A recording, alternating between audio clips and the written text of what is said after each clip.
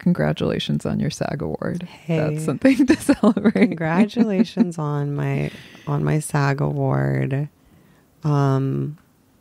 I did see some people speculating that I was on cocaine or suffering from autism up on stage due to my expressive face. Did you just dissociate? I would dissociate. Right before I got on stage, Will Smith looked me in the eyes and said, congratulations.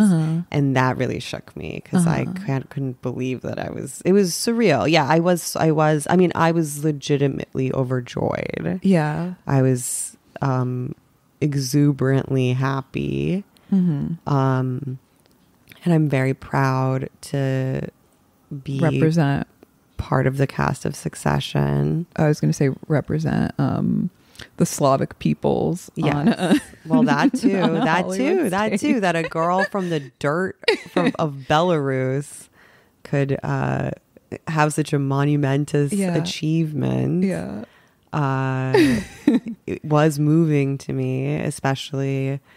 When I was like a struggling actress in Los Angeles who wasn't even in SAG. I remember looking at like the SAG-AFTRA building and looking at their little like logo, which is like this little actor guy, and being like, that is just like that this man torments me, and I like will never make it in this business, and I will, I'm doomed to be just like crushed and punished by like the spirit of the times. So it was. But did you watch the acceptance speech that Brian Cox, my colleague, made? I watched it with the sound off because I never turn the sound on videos when I look at my phone. I've like literally never watched a video with the sound on. I also watch all the Ukrainian combat videos with the sound on. You don't want to hear that. Yeah. You don't want to hear that. But Brian Cox did make a statement of solidarity with the people in Ukraine, which he was right to do. He also pointed out that Zelensky was an actor, and he said, and we respect that for him.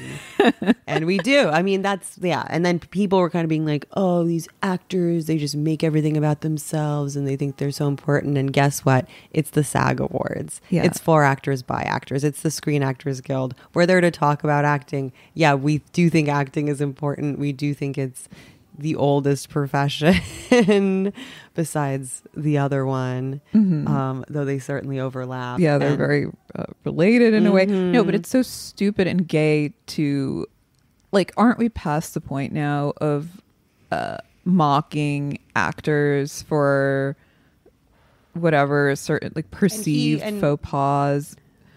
What's the argument that he wasn't sensitive enough to the geopolitical situation? No, that he just was like, then he spoke specifically about actors in Russia who are being blacklisted essentially for speaking out against the war in Ukraine, which is true. It's true. A lot of celebrities and public figures in Russia have like openly turned against Putin. Yeah. And